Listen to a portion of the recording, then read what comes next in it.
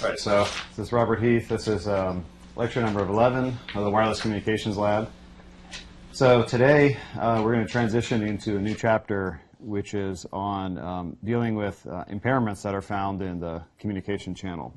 And so we're going to start off with talking about what is generally known as symbol synchronization or timing recovery. And what you should be able to do is formulate the discrete time symbol synchronization problem and then solve that problem using maximum output energy maximization. And then the second thing we're going to do is we're going to talk about frame synchronization. And so you should be able to formulate the frame synchronization problem and solve it using the energy detector, or probably we'll just do the correlator. And this is both for frequency flat channels. And then finally, we're going to conclude with a discussion of this mathematical technique known as least squares. And so this will help us formulate and solve some more complicated timing and synchronization and estimation problems, which we'll use this in the lecture on Wednesday. So that is the plan here. So let's start off first with a little bit of background here. Let's see.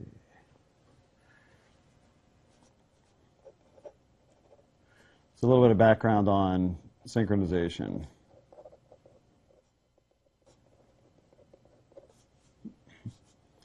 In flat channels here.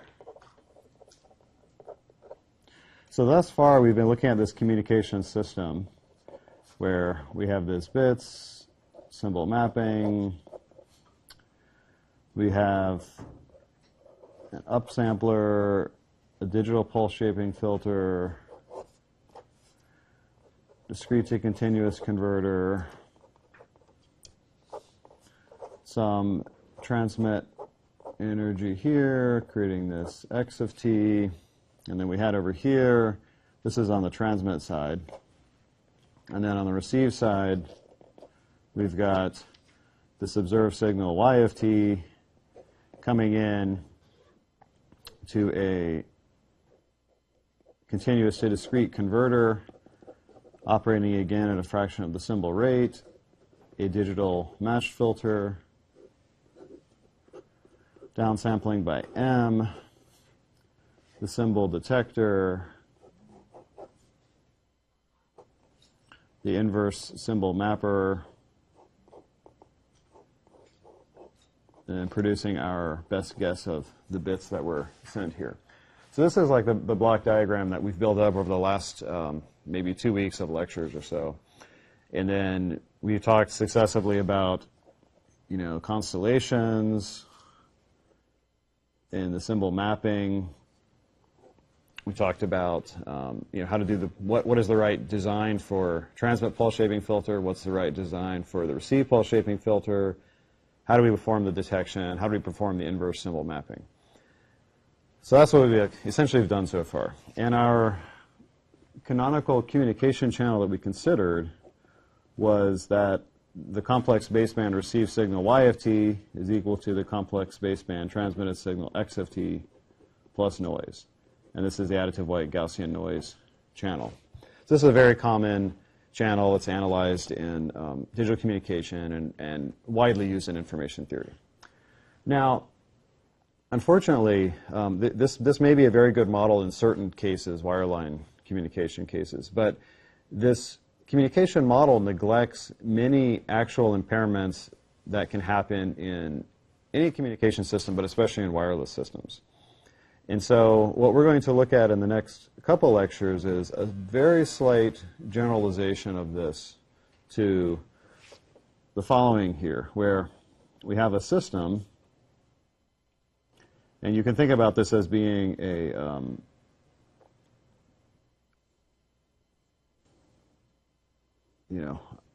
linear time invariant system here, such that we're still going to have noise, but we're going to receive a shifted, possibly scaled version of the transmitted signal again, plus noise here. And so you can see that, what's in this box here is essentially alpha e to the j theta delta of t minus tau. Now, you could also write that in its equivalent band-limited form, which by convolving it with a sinc, which I'm not doing here. Now, why this is important. So let's think for a minute here what such channel represents. I mean, effectively, this represents a delay between the signal, between the transmitter and receiver, and an attenuation and possibly a complex phase shift. All that's pretty benign, and you would pretty much expect it, right? Because we have yet to figure out how to instantaneously communicate between 2 points. So at a minimum, there's going to be propagation delay, and there could be delay just because of the distance between the transmitter and receiver. There could also be delays because the signal is reflected off of a long path, and so it's essentially a function of propagation time. The attenuation is, as we've already discussed a bit, we'll discuss more in around lecture 20, as the signal is propagating, the wavefront expands and you receive a smaller and smaller fraction of the energy here. So that's why there's an alpha here. And then because we're considering this complex baseband model, remember when you go from the channel to the complex baseband equivalent, there's a complex phase that shows up. That's a function of the frequency and the delay. So that's essentially what the complex theta is here. Now, more generally, we're just going to take this to be, some sort of a complex number here, which we'll call h, and then this would just be like a delay here. And so today, we're going to consider, really, we're going to focus on the tau here, which is the delay. And so in the Wednesday's lecture, we'll talk about the channel, and then we'll talk a little bit more generally about even more complicated input-output relationships here. So today, we're going to focus on tau here. And so I'm going to go to another page here. And so let's think for a second here.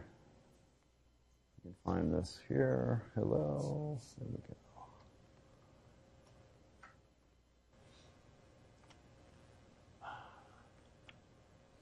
No. All right. It's an adaptive system. We have to train it. All right. There we go. Okay.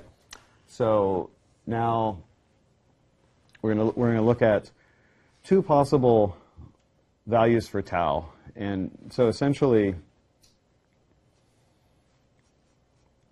tau, this delay, we can always write as some integer multiple of the symbol period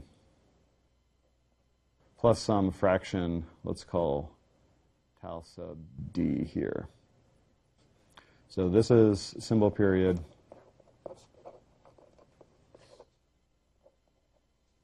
This is an integer. And this is some number that's a fraction of tau here. And so the problem of estimating the k here, so k is going to lead to what's called a frame offset.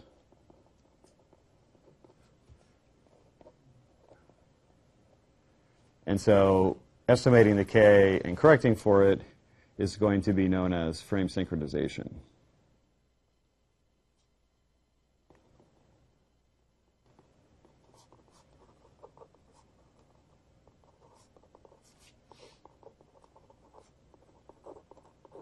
I'm going to abbreviate as frame sync here. And tau sub d, so the k here is essentially is frame offset. So if you had only frame offset, your input-output relationship in discrete time would look something like this here.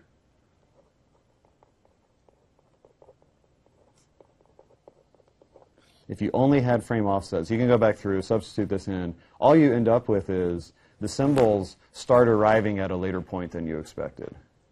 That's it. But yet, if you want to decode that symbol stream correctly, you need to know where it starts. We have to know when the lecture begins, and we have to know essentially where the meaningful information starts to be sent here.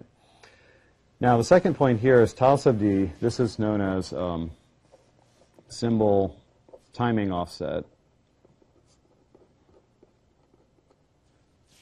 And then correcting for this is roughly known as symbol synchronization. And so we'll look at this symbol synchronization today, but this one is a little bit more tricky because if you remember, all the derivations that we did with the in deriving the form for the transmit and receive pulse shaping filter, all assume that we sampled at exactly the right point. And that was a very special waveform because we sampled exactly at the appropriate instant. If we don't sample the right spot, we're left with residual intersymbol interference. And so if you don't do symbol synchronization in this very simple channel, all the symbols get added up together. And so we'll see that essentially right now.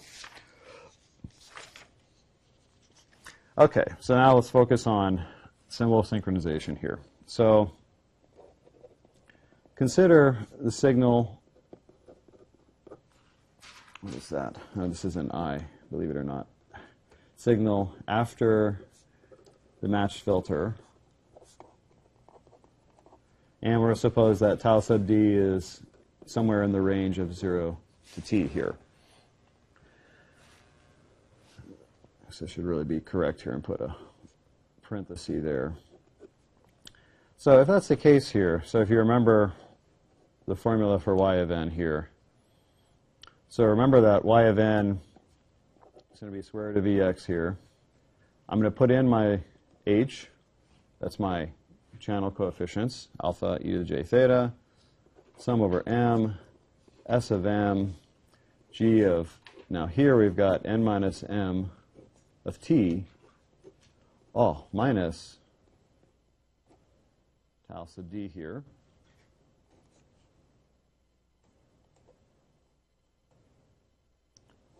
Plus v of n. So the only things that are new here, so we're multiplying everything by the h, and then we also have a delay by tau sub d here.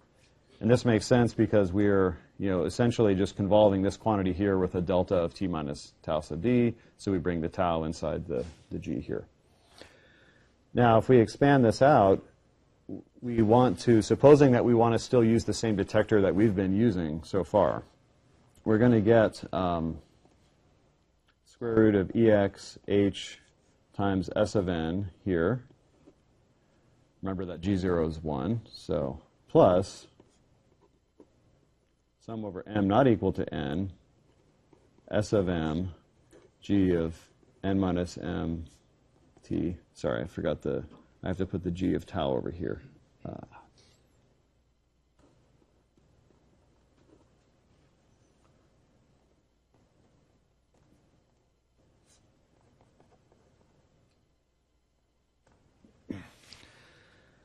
And so what we end up with here is this right here is the intersymbol interference.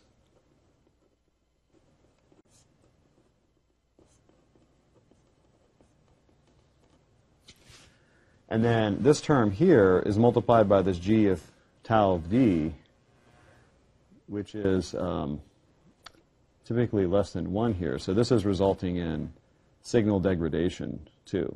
So by not sampling at the right point, so if you remember what the sync function looks like, for example, right? It's always rolling off like this here. I suppose this is true for all pulse shapes here, but certainly the point of g0 is equal to 1. And then and in this case here for sync and raised cosine, as you go away from 1, this gets smaller here. And then we still end up with noise because, it doesn't matter where you start sampling the noise is still there here. So the symbol synchronization problem is about effectively estimating this tau and correcting for it. And there's several different ways that you can do this here. So this could actually be done in analog. It could be done in a hybrid of analog and digital, and it can be done in digital. So we're going to focus on the digital case here. So effectively, what we're going to do is we're going to focus on the case where we have the signal coming in to the C to D being sampled at some fraction of the symbol rate.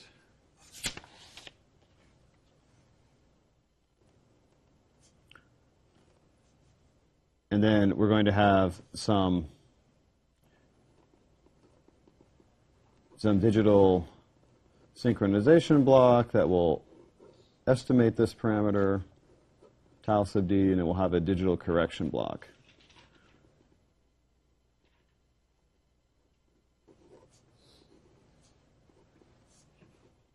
So this is sort of the model that we're looking at here. Now again, I mean, it might be possible to do this in analog, and for many, many years such functions were performed in analog, and then you would do that over here in front of the C to D here. But based on what we've been trying to do in the whole class is we're trying to push as much as possible into the digital domain. So we don't want to have to do any of this analog filtering, any of these other more complicated feedback loops in analog. We want to do it all in digital here. Okay, so now let's look at the specific structure that we're going to assume here. Any questions just about the problem, first of all? Like why we have this problem, or?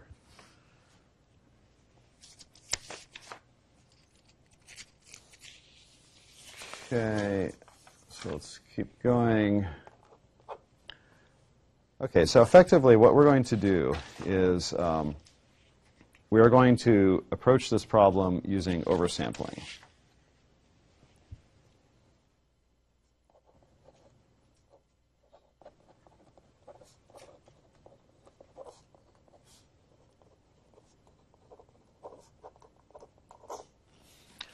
And so essentially the idea is going to be that what we're going to do is we're going to,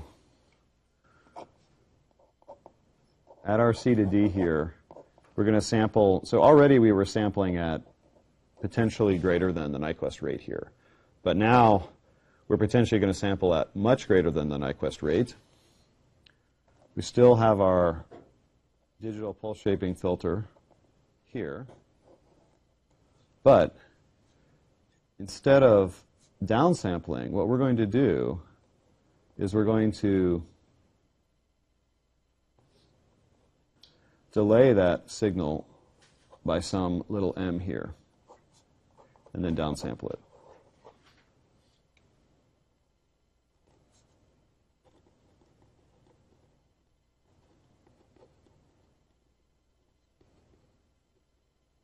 So basically what we're going to do is we're going to take that received signal, we're going to oversample it here, and then we're going to try to approximate, find the one sample that approximates the corresponding symbol timing delay, and then we delay the inputs by that amount.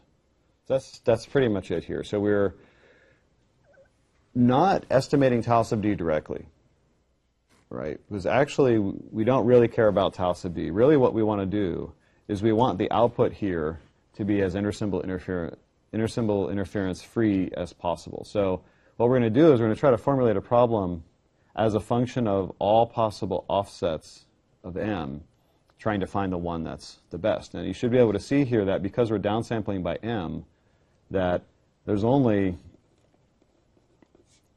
m possible values of that little m here, right? So if we oversample by a factor of 100, there's only 100 ways you can shift that input symbol sequence before you hit the next symbol. And if you're hitting the next symbol, that's the frame synchronization problem. So there's only 100, m total possible offsets.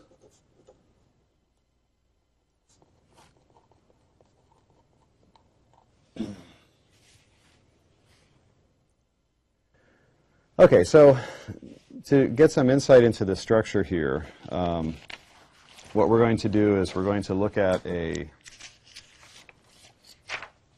particular approach based on, we're going to actually start with a continuous time signal and then try to discretize it in an interesting way. And I want to go through this derivation because what this shows is that discretizing directly isn't necessarily the best thing to do. So hopefully you'll see that here. So we're going to solve, so the best thing would be to do something like maximum likelihood. I mean, there's formal estimation procedures that we could take to determine the tau or the value of m. So we're not going to do that here. So instead we're going to formulate a different optimization objective. So we're going to look at what's called the output energy maximization.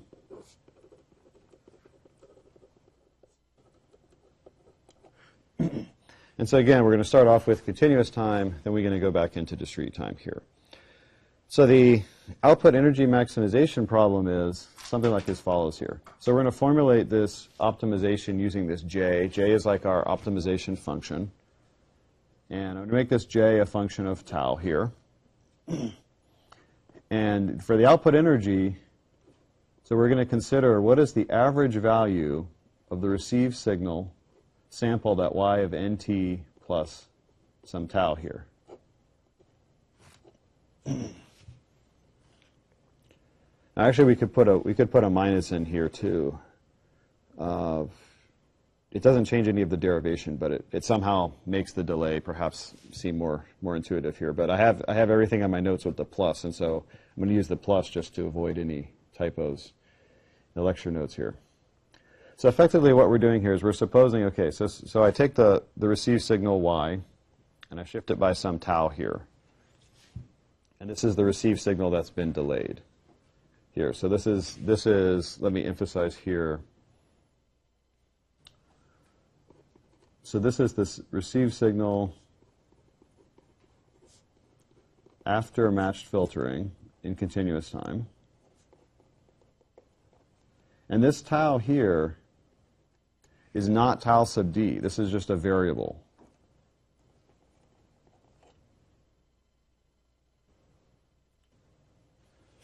That we're going to try to optimize over here.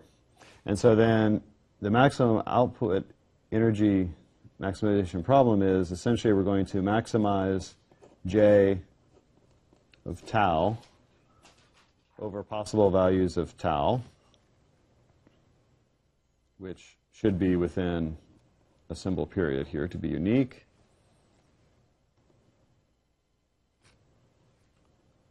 And so the tau solution is tau hat d is the argmax of this right here, which is the argmax of the expectation of y of nt plus tau magnitude squared here. Now the motivation for this comes from, if you look at, let's take this expectation here. So if I take the expectation of y of nt plus tau, I get the expectation of sum over m, sorry, this is ex, sum over m, g of mt plus tau minus tau sub d, magnitude squared, plus sigma v squared, which should be less than or equal to ex times g0 squared plus noise here. So essentially, the observation is that, at least for the pulse shapes that we've considered so far, that if you sum the sampled pulse shape, it has the maximum value when you sample it at exactly the right point. So that's essentially the motivation here. Now, how we actually solve it is, what we're going to do is we're going to first differentiate this original cost function here. So we're going to differentiate with respect to tau, j of tau here. And because we have an expectation, so that we're differentiating an expected value of something. Expectation is an integral. We're going to assume that things are well behaved so that we can exchange the order of integration and expectation, which, if you take like real analysis class, you realize is not something we can always do, but in this case it's okay. And we're going to approximate this derivative as the expected value of the derivative with respect to y of nt plus tau here. Now we need a little bit of background on complex analysis here, but essentially when you're differentiating absolute value squared, the thing you do is you break it into the complex number times its conjugate, and then you use the product rule. And so this is equal to expected value of, so let's see, y of nt plus tau times the derivative with respect to tau of y conjugate nt plus tau. And then linearity of expectation lets us write expectation of y conjugate nt plus tau, derivative with respect to tau, y of nt plus tau here. Okay, so we just apply that sum rule here, and because this thing tau we're differentiating is real, we can rewrite this as 2 times the real part of the expectation of, actually, is that the reason? No, I think so. All right. Y of nt plus tau, derivative of y conjugate nt plus tau here. So effectively what we're doing is, this right here is we're looking at the change in y with respect to the tau here. And then we're looking at the average of the product of the signal y and a slight change in y. Now the problem is here is that we don't have any expectation, right? There's no expectation in LabVIEW, last I checked. So what would you use instead of expectation in the lab? Sum or mean, sample average. Essentially, we assume that there's some ergodicity, so that if we take a sample average, it'll approach the ergodic average or the expectation. So that's what we'll do here. So first, we'll suppose that, so we're going to replace expectation by sample average.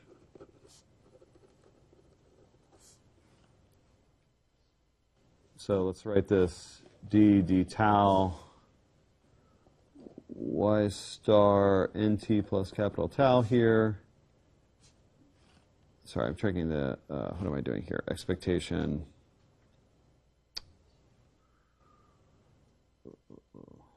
Sorry. Yeah, so what I want to do is I want to replace this quantity here. So I'm now, so then I'm going to approximate this value here with the real 2 times the real part of 1 over p, sum from n equals 0 to p minus 1 of y of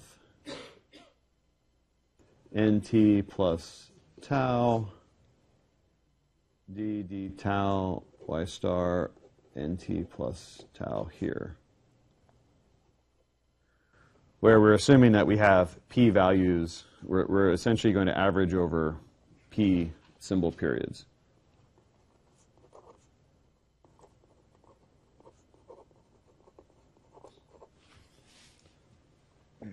Here. So we've gotten rid of the expectation, and now we can also move the real inside here. And then, you know, because we're doing an argmax, it actually, we can get rid of the constants arbitrarily here. So now what we're going to do is, because we don't have the y in the lab, because y is the output after the ideal analog match filter, and all we have is the sampled version. So now we're going to discretize at this point here. But, you know, how can we discretize the derivative of y? Because we don't have the derivative of y either, because we don't have y. Well, we're going to use the finite difference.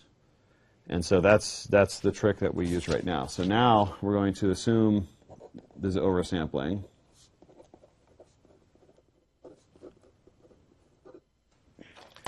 And I'm going to write a new cost function here. I'm going to call it j of k. And I'm going to sum. So I'm going to get rid of the p and the 2. I don't care about those. I'm going to sum here, still over p symbol periods.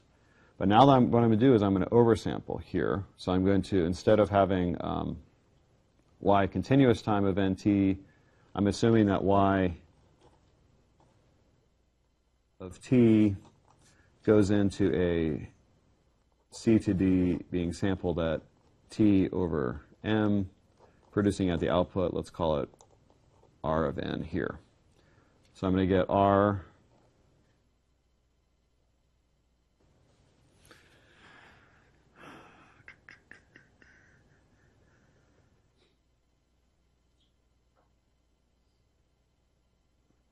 just think for a second here, Rn, yeah, the way I've done this here should be N M plus K. So this right here corresponds to taking every symbol period of y. So there's M samples in every symbol period. So that's why I have a capital M here. So this is NM plus K. K is going to substitute for my tau. And then I'm going to replace this derivative here with the difference R star of NM plus K. I'm going to say plus some little delta here, minus R star NM plus K minus little delta here. And so typically for this little delta, you can just take 1 here. And so then what I'm going to do now is I'm going to solve for the k such that, and actually I should call this something else here. Let me call this, I don't know, we'll call it J sub O here. So now I've gone from doing this maximization. So here what I'm trying to do is I'm trying to find stationary points. I want to set this to 0. So this actually is going to be now a minimum here. So I'm going to take the arg min, oops, sorry, I forgot the real here, of searching over values of k from 0 to m minus 1. I can put the real on the inside here. Looking at the average of the real of r of n m plus k, r star n m plus k plus 1 minus r star n m plus k minus 1 here.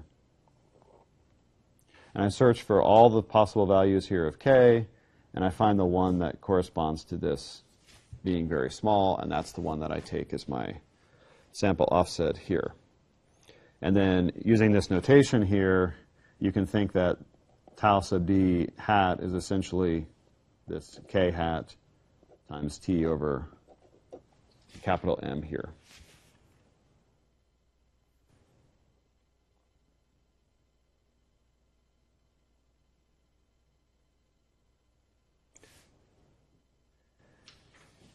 So that's essentially it. Now really, let me go back and update my picture here slightly, because now I've changed the notation slightly here. So I'm going to put this with a k here. I'm going to put a plus here just to correspond with the fact that I have a plus here. Sorry. And then there's the k there. Okay.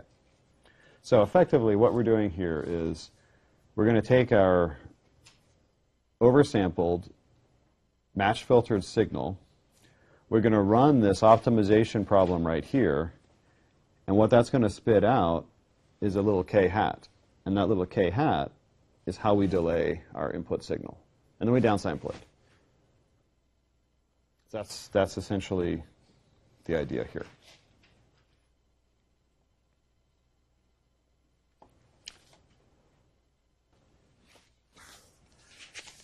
And then the final thing I want to mention is that this whole idea of oversampling depends somehow on the hardware, you know, having a lot of, like a high sampling rate of the hardware, but it actually doesn't have to. So what you could alternatively do is you could have a signal here, let's not label that here, a continuous to discrete converter operating at, let's say, instead of T over M, let's call this T over M, N, O, P, Q. I haven't used Q yet. Let's say T over Q here. Still satisfying Nyquist. And then you can use what I call in the book a resampler here, which will take you from Q to M samples. And then you can have exactly that same structure before.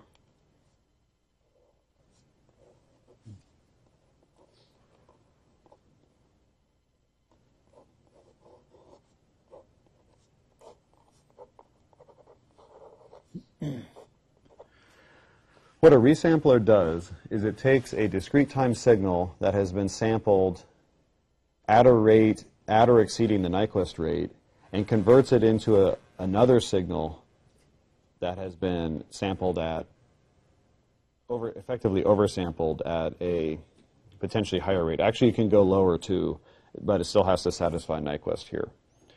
And the reason you can do that is all the information in a band-limited signals is contained in its samples. So if you were to oversample it, you would just have some redundancy there. And so in the book, you'll see that the form of this resampler is effectively, it's a combination of upsampling, filtering, and downsampling.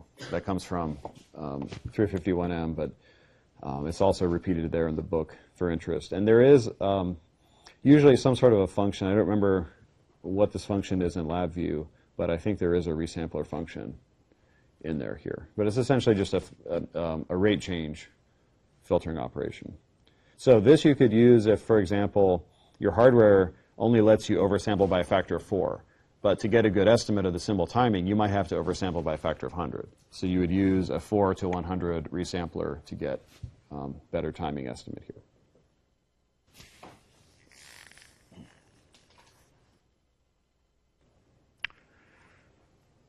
Okay, so questions about the symbol timing here. Trying to see if there's anyone whose eyes are not glazed over. Oh, okay, yes. Argument minimum, like we started with in the previous derivation. Yeah, because I wanted to set the derivative equal to 0. So I'm basically going to, yeah, I skipped that step here, but yeah, so I'm going to try to maximize it by setting the derivative to 0 here.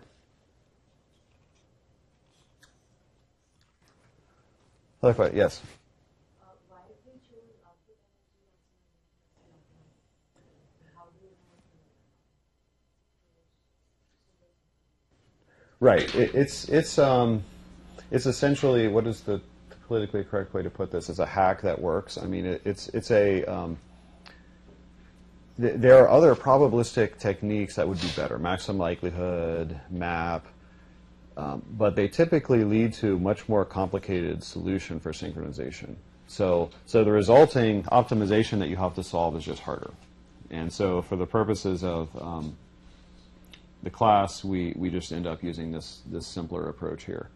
The other reason that I like this approach is that what we're going to see later is that when you have a more complicated propagation channel, the channel introduces intersymbol interference, and symbol synchronization becomes somewhat artificial. But by oversampling and taking the maximum output energy path, you can actually get better performance there. So this is somehow a solution that will be more robust when we have a more complicated channel. And there's really no proof for that other than just, it seems to work well.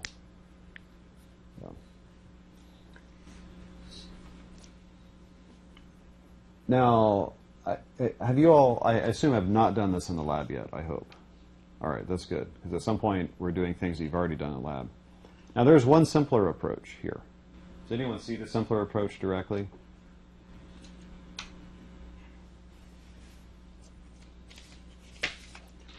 I mean, the simpler approach here would just be to discretize and solve the following problem here.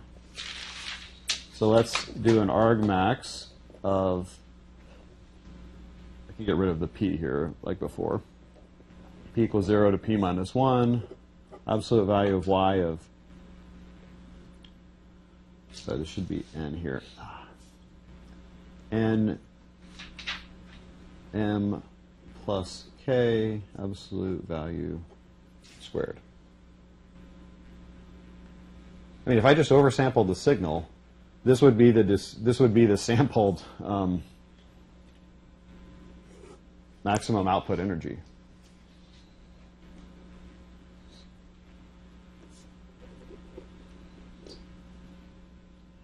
All right, so all I do is I just take the oversamples at sample k, add them all up, and square it. So this actually also works. Now,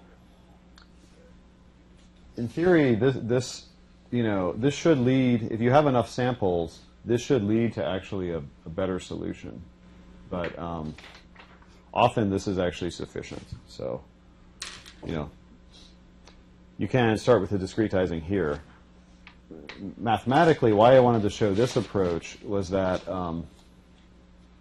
if you tried to differentiate directly this quantity right here, well, first of all, it wouldn't make sense because it's an integer.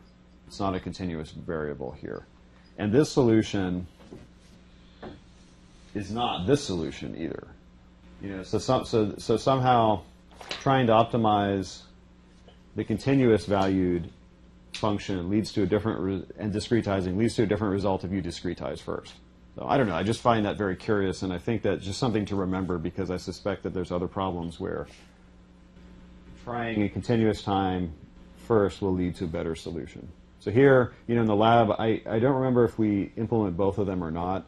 You might implement both, and you can compare them for yourselves. I don't think you'll see much difference. They'd probably be both work the same. All right, what am I missing here, aside from 2/3 of the lecture?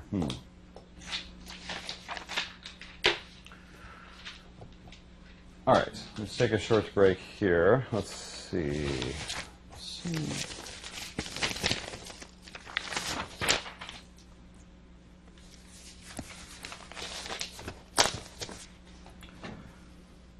All right, short break.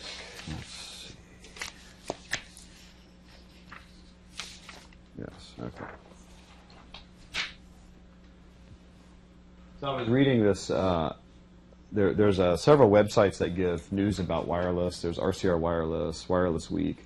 This came off of one of those. I think it was Wireless Week here.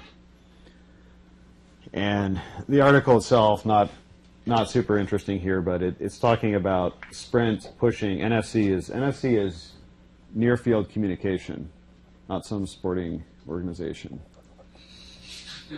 So it probably does. Does that mean something? Yes. National Football Conference. Okay. Yeah, there we go. Of course, yes. Near field communication. Yeah, that might actually get some more interest here if this was National Football Conference and Sprint was pushing it here.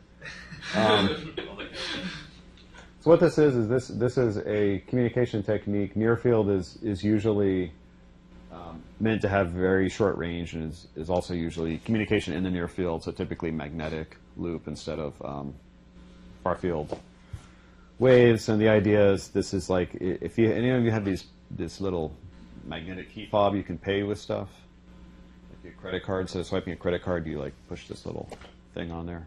Does anyone have a credit card? No. Anyone have a credit card that's not maxed out? So basically a way to you could use your phone and you could go somewhere and you could put your phone on the payment device, and then it would, somehow get the information about your credit card or PayPal account or whatever, and you could pay. And then because it's near field, the idea is that someone who's at the other end of the room here can't steal my signal and thus steal my credit card information. That's the idea.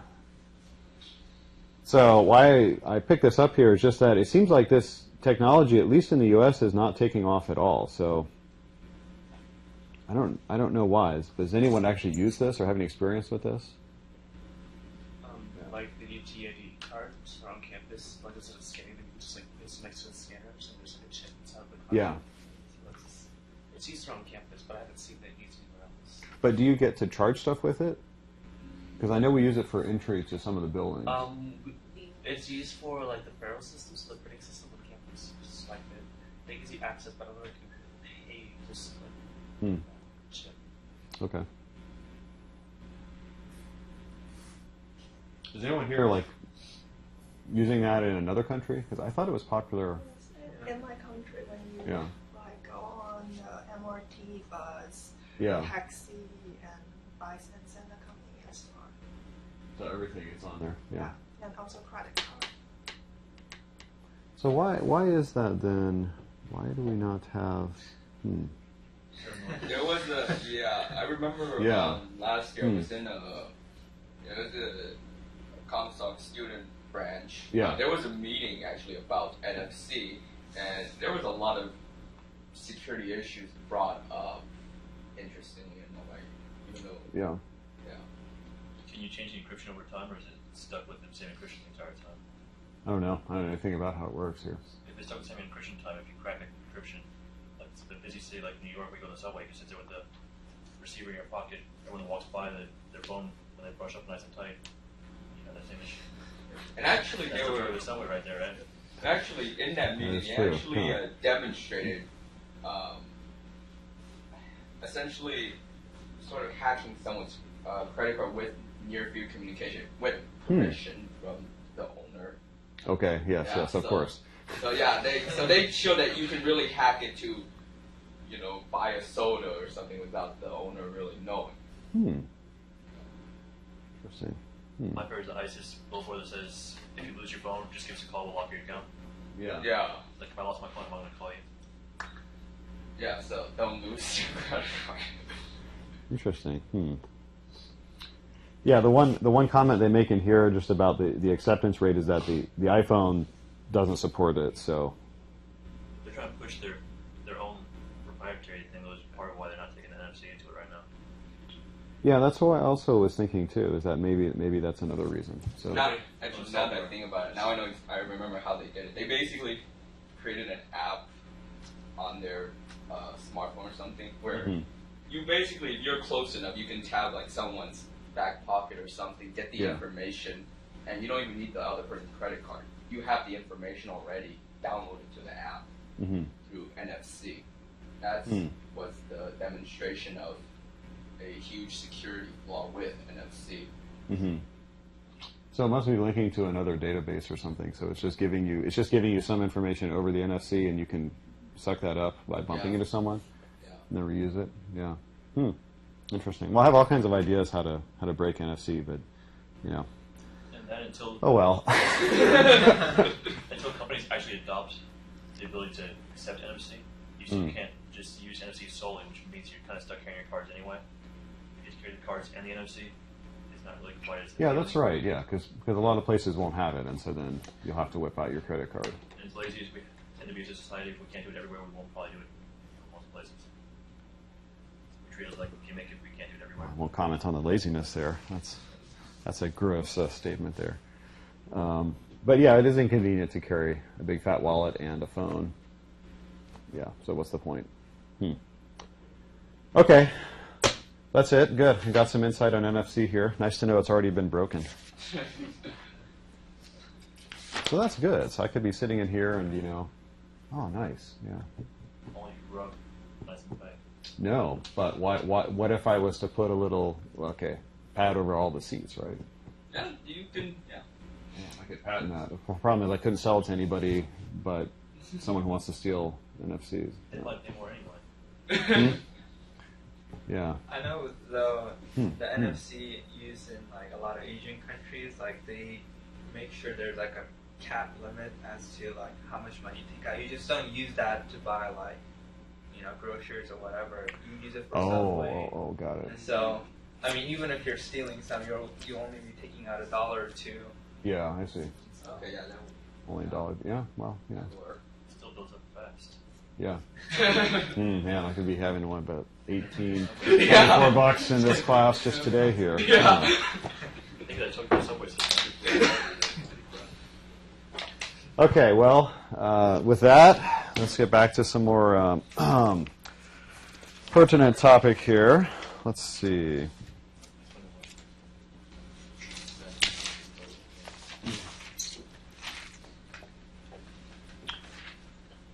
Okay, so I want to review real quick just this idea of frame synchronization. I guess review is not the right term since we haven't done it yet, but it's a review for me since I did it before. So now, supposing that we have corrected for symbol timing.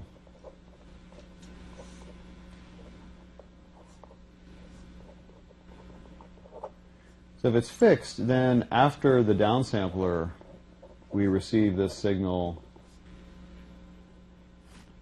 n minus, what am I using here? Oh.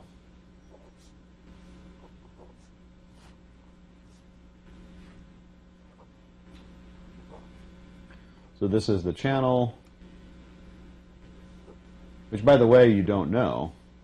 And this is the delay, which also, by the way, you do not know. So the symbol timing, the frame synchronization problem or frame timing problem is really to estimate this D. And in particular, you need to estimate that D without the benefit of knowing the H. So with that, what we do is, so there's a couple of different ways to do this here. My favorite approach is to use known information, which is called training information here. So suppose that every so often you insert n sub t known symbols in the transmission.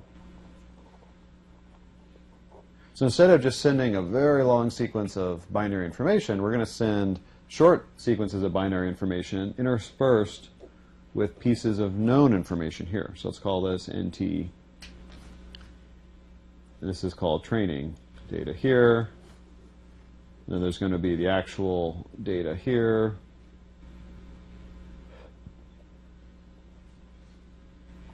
And then it might repeat, etc. here. Wow, that's a dismal picture. Somehow it looks better on my piece of paper. Sure believe that. It's the glasses. It magnifies it. So this is just for illustration purposes. Now, in actuality, there could be some kind of a gap here. It turns out that all wireless systems are designed with some kind of a structure similar to this in mind, where there is known, either binary information or known symbols that are interspersed between the unknown data. So this goes by the name of training or pilots, usually.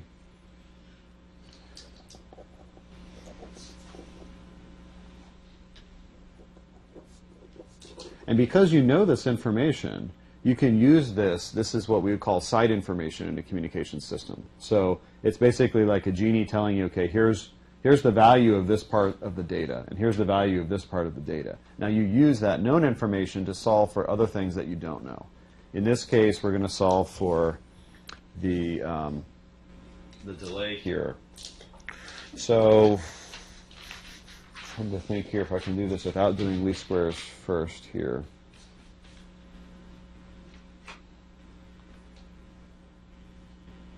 Yeah, okay, all right. So we'll talk about a simpler approach, and then we'll do a more complicated approach probably Wednesday, probably next Monday here, either Wednesday or next Monday. So a simple approach would just be to correlate with the unknown, with the known training sequence here. So effectively, we would come up with some sort of a, again, discrete time cost function. Let's call it JF of, what am I using here? Shoot, I'm using D. It's the unknown delay here. Let's call that D sub F maybe. Yes. I'll put this as D here. And then I will look at the correlation between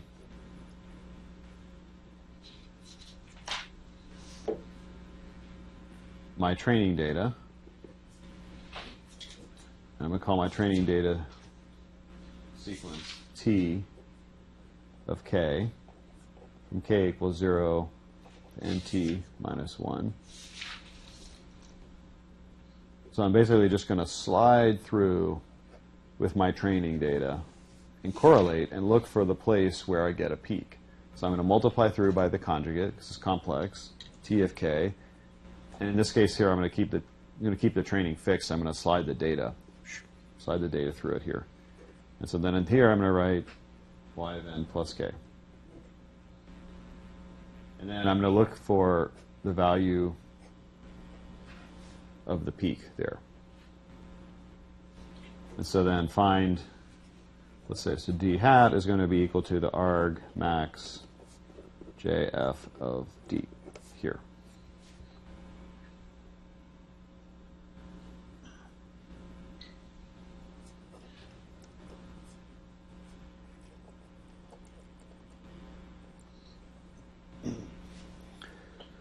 So effectively, we're going to look for the peak, and then notice here that because this channel here, even though it's unknown, it's constant, it's always going to be multiplying whatever you have here.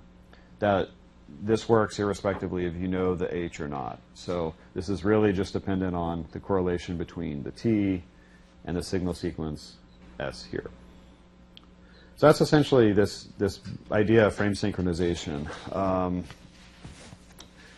The final point I'll mention here, let's see, I want to talk about the correlation properties of the sequence. I guess I'll give special examples of that next time here. So let me just make a note here that, special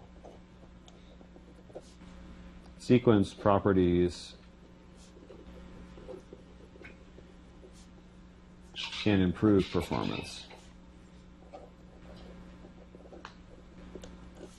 So there are special sequences that have good correlation properties, and mathematicians and other people have tabulated such sequences, and they are known for binary, for different symbol alphabets. I'll give you a good example of a sequence that really is terrible, the all one sequence. That doesn't correlate well, right? Think about all ones correlating with itself. You get a big fat peak. What you want are sequences that, when correlated together, give you a very sharp peak. And so such sequences are known, and we'll talk a little bit more about the sequences here. But essentially, I wanted to give you a little bit of an idea of the frame synchronization. And where the frame synchronization is going to go is we're going to have our C to D operating at T over M. We're going to have our match filter, our symbol sync,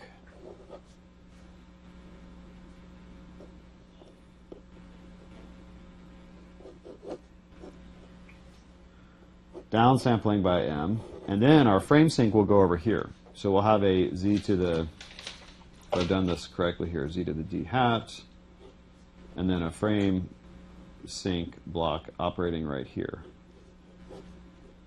and putting that there, with the remainder of this to be filled in the subsequent lecture here.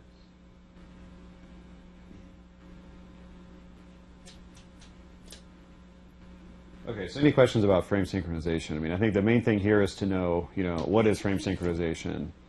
And this is one possible way of solving for the offset. But we're going to put together a more robust solution in a few lectures from now. So this is basically just a very simple approach here, intuitive approach. So any questions about this here?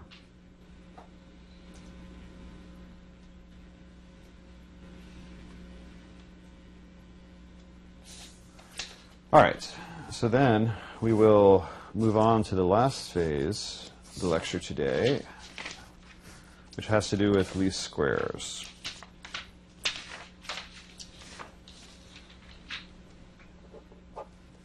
So this is probably what seems like a complete diversion, but it will actually be useful here. And so ideally, you've actually seen this before in a linear algebra class, but I don't know for sure, so I'm going to cover at least the concept again. So the motivation for this is that, like over here, in the frame synchronization problem, we formulated a cost function, and we solved it here. In this case, over some d. And this kind of made sense because we could search over possible finite sets of, these are integers, so you can just check all the possible ones in the range of interest and see if it works here. For general estimation problems, we need another mathematical approach that will let us estimate the unknown parameters given this training information. And there's different ways to do it. So in the class, we're going to use primarily what's called the least squares estimator. And least squares is actually a very deep mathematical principle here. So it starts off with a set of linear equations. AX equals B here. So A is going to be an n by m matrix. X is going to be m by 1 vector. B is going to be n by 1 here. And so in this typical linear algebra problem, X is unknown, A is known, and B is known here. And so hopefully you've seen the case that, if n is equal to m, and you have this AX equals B, X is unknown, then the solution is X is equal to A inverse B, assuming that A is invertible.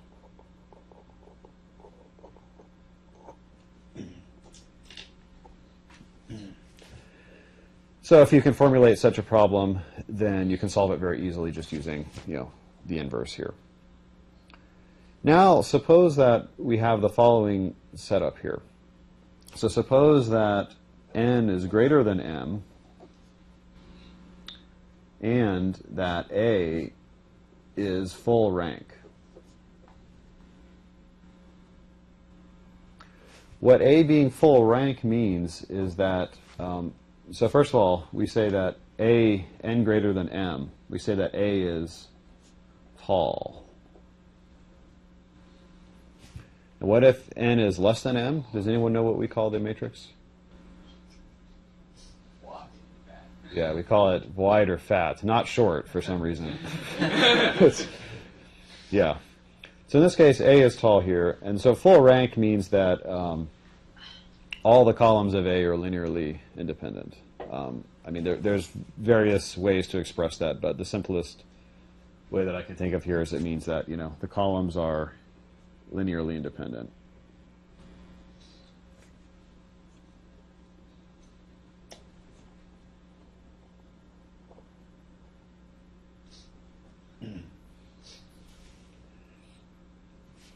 And effectively, this means that if you try to solve the equation AX equals 0, then the only solution is X equals 0. Okay, so what we're going to do is we're going to now look at the solution of this problem where A is tall. And so this value of n is going to be what we call the number of observations.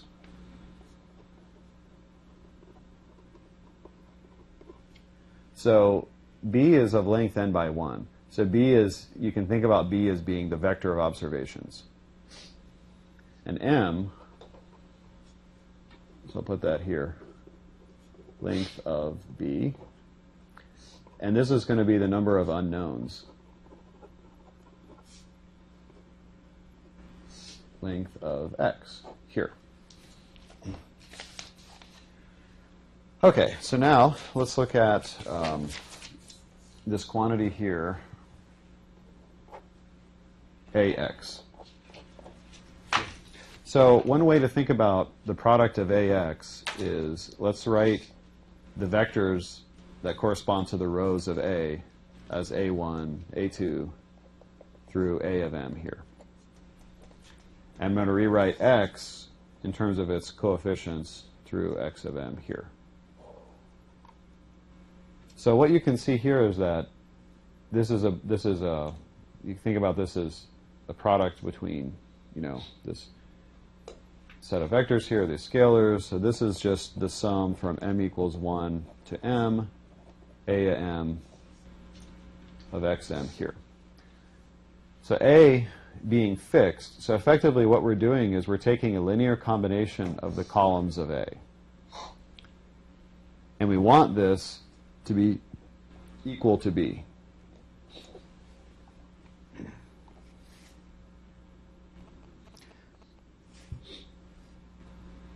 Now the problem is that your phone's on, isn't it?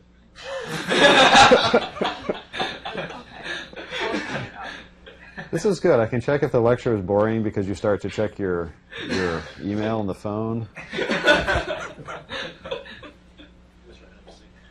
Yes, exactly. I just got a whole bunch of information too from that. Only $1. So here's a problem here, that we have m unknowns, but we have more than n. We have m unknowns, but n observations here. So generally speaking, if n is greater than m, the exact solution is not possible.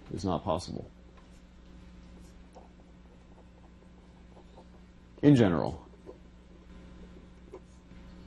Now, of course, there are special cases where your desired sigma b is a linear combination of the a's. And you can construct examples.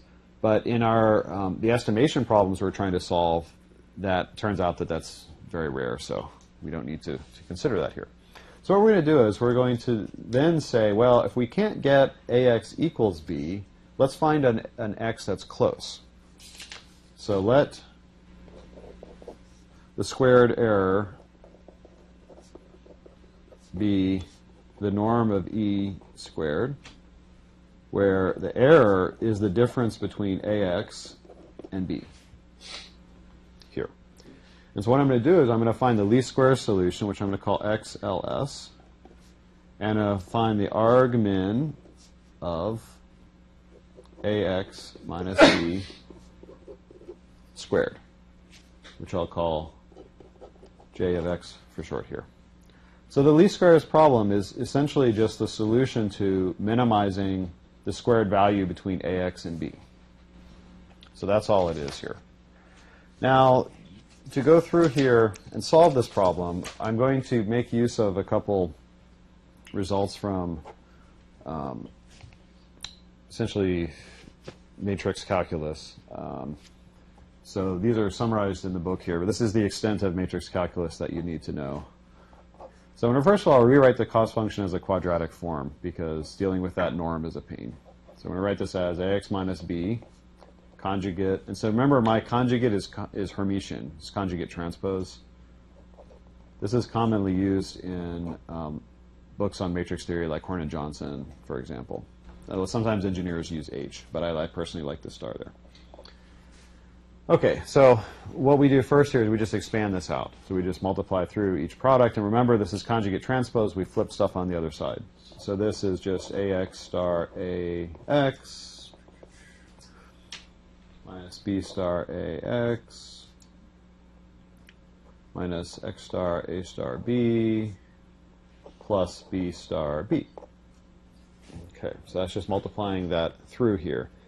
Now, what we need to do is we need to differentiate this with respect to, now typically in complex analysis, when you're differentiating a function of a real function of a complex variable, you differentiate with respect to the conjugate. And there's some theory behind that here. So we're actually going to differentiate with respect to, yeah, here it should be, well, differentiate with respect to the conjugate transpose, okay. Differentiate this quantity here,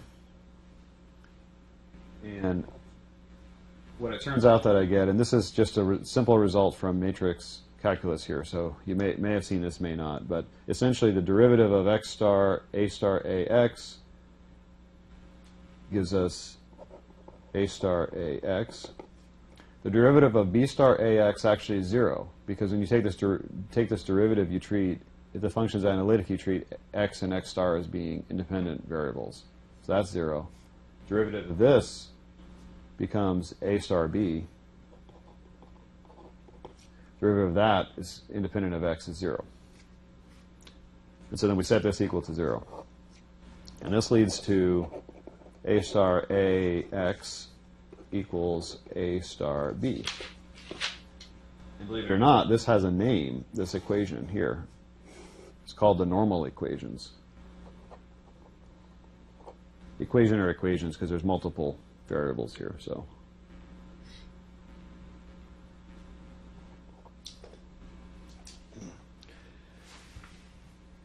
So minimizing the squared error has led us to solving a different problem. Now here, let's look at the dimensions. This right here is m by m. This is m by 1. And this vector here, product, is m by 1. So now we have what looks like potentially the setting as before, where everything here is square.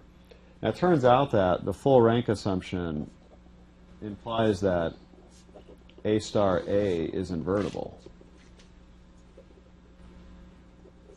Therefore, the least squares solution can be written as A star A inverse A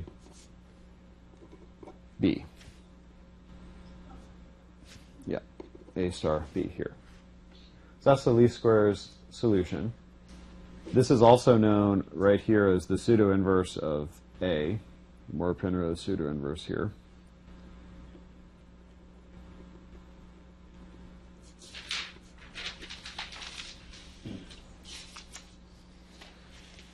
Now, we'll also need this following fact here, which is, how good did we do? Let's plug in this into XLS. So if I plug in A XLS minus B squared, this is the residual squared error. Then I get A star A inverse A star B minus B times conjugate times A star A inverse A star B minus B,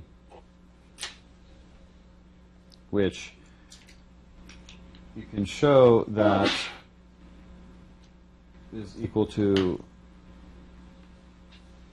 let me see here, if I factor this out here, I don't have time to show exactly the result here, but it falls from this calculus that we just did here, from the what's called the orthogonality equation. But essentially that this is equal to A star A inverse A star minus identity times B, norm squared here. And this quantity here actually is a special kind of a matrix. It's called a projection matrix. And it's a specific kind of a projection that projects onto the orthogonal of the space spanned by the columns of A here. And then let me just wrap this up here with a picture of like basically what all of this means here. So yeah, sorry, actually I should have simplified. Yeah. All right, so I'll skip that then. So basically this is like the classic picture you see anywhere here. So if I have the space here, this is the space of all linear combinations of A right here. And this is my vector B, which doesn't necessarily live in that space. So what I do to find A XLS is I project B down and find the vector such that this point here is as close as possible to that B, right? So if you go anywhere on the plane here, this point right here, which is right underneath where this is a this is going to be the closest possible value here. And so if you look, A XLS is equal to A star A inverse A star B. And this is that projection operation. And this right here is the smallest error. So effectively what we're going to do with least squares, and then the smallest error has length, you know, of what I just showed here.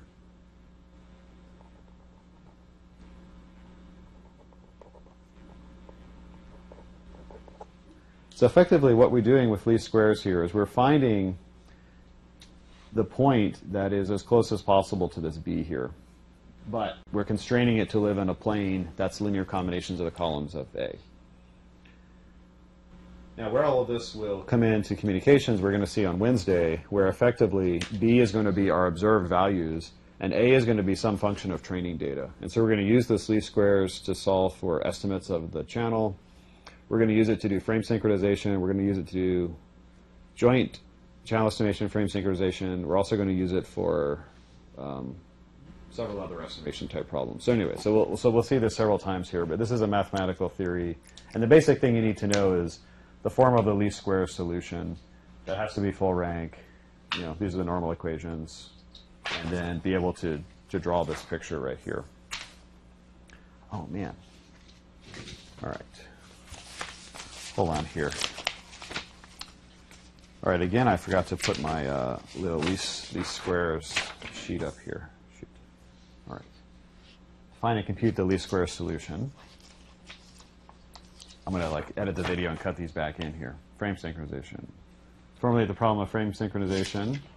Solve the frame synchronization problem using energy detector or correlator. And then the symbol synchronization was formulating this synchronization problem and solving the maximum output energy using either both the derivative in the continuous time as well as the direct form. All right, that's it. I'm sorry I took up 2-3 extra minutes here. So you can turn the video off.